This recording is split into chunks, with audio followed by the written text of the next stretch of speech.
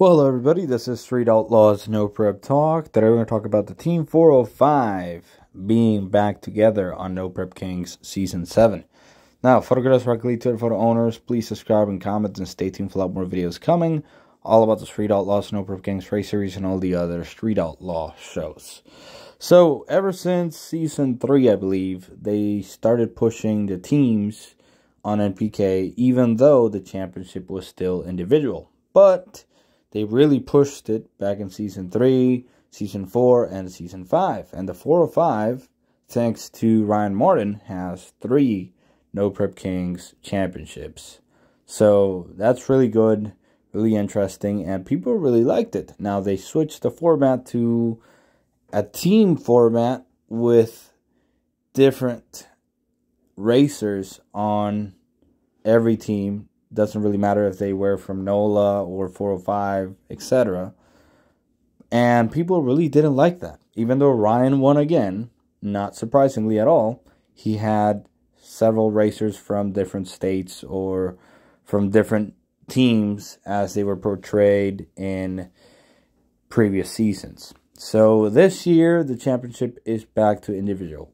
Allegedly. We still haven't really seen exactly how it's going to be, but from what we know, it's going to be individual. And if that's the case, then we're going to go back to the old format that was applied in Season 5 and previous seasons. So this means that we might see Team 405 again, Team NOLA again, and some of the other teams that we saw before, like Team Outcast, which became another team as well, Team X, and of course Dean's List, etc. We've had a lot of different teams over the years on NPK.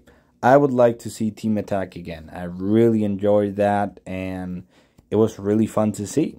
So let's see exactly what happens this season, and Team 405 could actually win another championship if they're gonna make it that way. If one driver from a team wins, then 405 wins or NOLA wins, etc. So it's going to be really cool. I'm very excited for this season, and I can't wait to see how it all unfolds. It all starts next week. So roughly in 10 days, we're going to have the season opener at Maple Grove, and there's a lot of new cars, like every year, but everybody is faster than ever. New rules, new engine combinations.